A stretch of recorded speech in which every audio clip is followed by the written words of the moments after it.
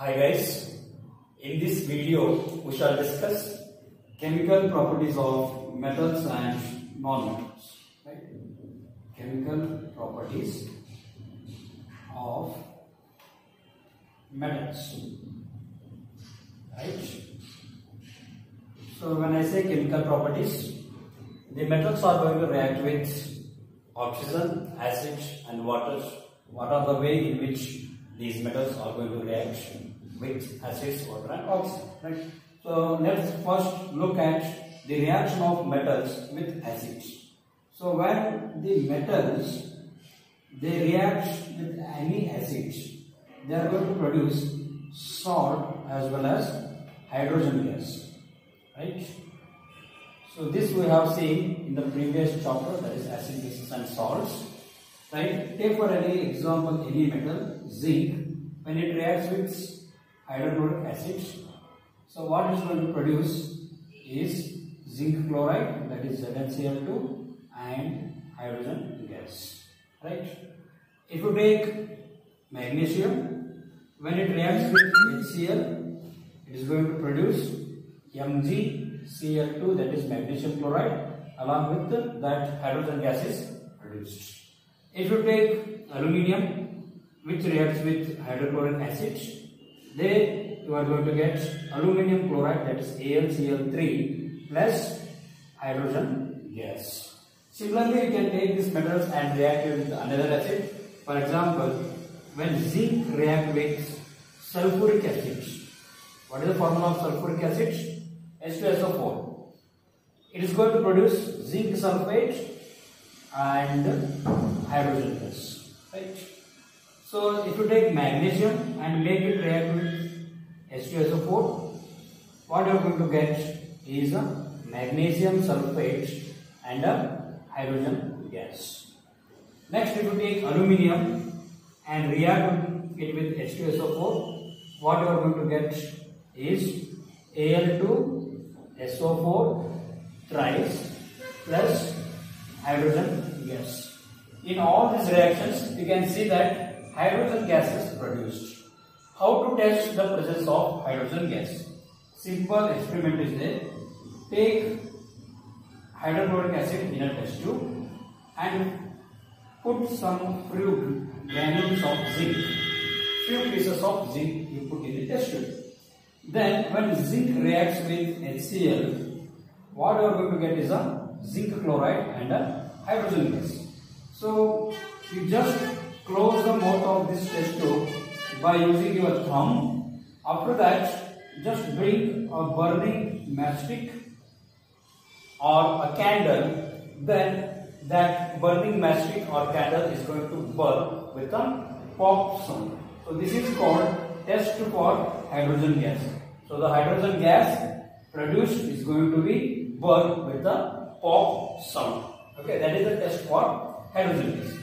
Now, do all the metals react with the same way with the acids? No. Or in other words, do all acids react with the metals in the same way? The answer is no. For example, in case of nitric acid, the formula of nitric acid is HNO3. This is a strong acid.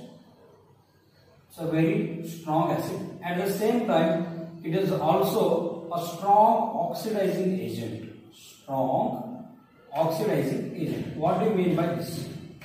It means that this acid is going to add oxygen to other substances. Right? So when these metals react with HNO3, they do not form H2 gas. H2 gas is not produced. Why? The simple reason is, initially when metals they react with HNO3, hydrogen gas it is produced. But because this is a strong oxidizing agent, because HNO3 or nitric acid is a strong oxidizing agent.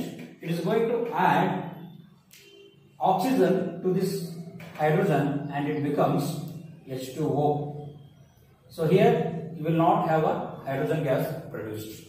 So it means that not all metals or not all acids react with metals to form hydrogen gas, because HNO3 is a strong oxidizing agent, meaning it is going to add oxygen to other substances. So hydrogen gas which is produced in the reaction is going to be oxidized to water by HNO3. At the same time, this is going to be reduced. It itself reduces into one of the oxides of the nitrogen.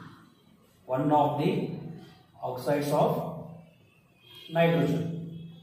It means that this in HNO3, when you remove this hydrogen gas, so what may remain is NO or NO2 or N2O.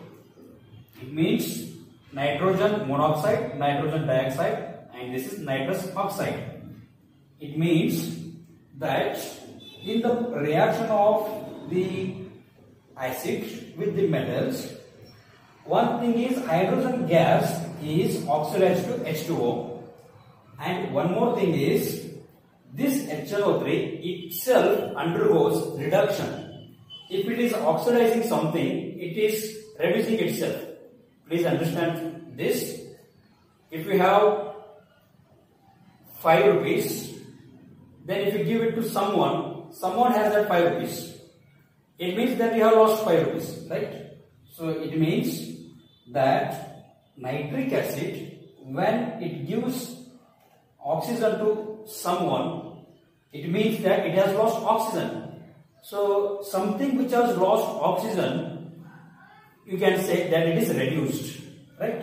So it reduces itself into oxides of nitrogen. So it can be NO, NO2 or N2O. Here one of the interesting point is that this N2O, which is also known as the nitrous oxide, is also known as laughing gas. Is also known as what? Laughing gas. It means when you smell it, you will get a laughter. Right?